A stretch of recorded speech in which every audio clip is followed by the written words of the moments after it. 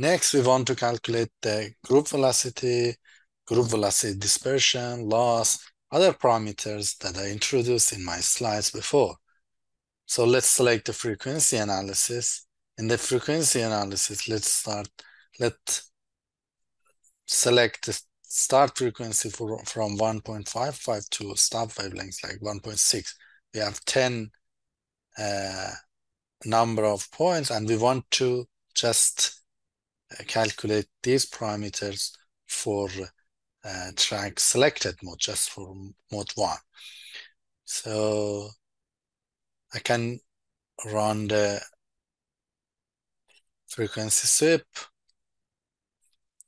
So actually, when we run the frequency sweep, so for each point, we have 10 points. So for each point, the solver calculate the mode and calculate the effective index on other parameters of the waveguide. And then in this picture, as you see, we have a effective index versus wavelengths. So if I go to the frequency plot, so I can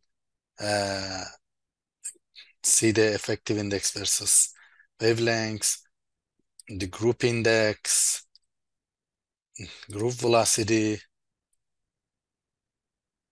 dispersion. So let's go back to this slide. For the waveguide mode properties, so we have effective index. This is a definition, modal dispersion, so phase velocity, group index, and group velocity dispersion. So as you see here, the refractive index, why we have a dispersion versus wavelength? Because the refractive index, if you see the effective index, to the effective index changes with wavelengths. So it means that each wavelength has a different effective index. And if I see the group velocity, each wavelength experience a different group velocity. For this reason, we have a dispersion. So the parameter, the dispersion unit, is picosecond nanometer kilometer. So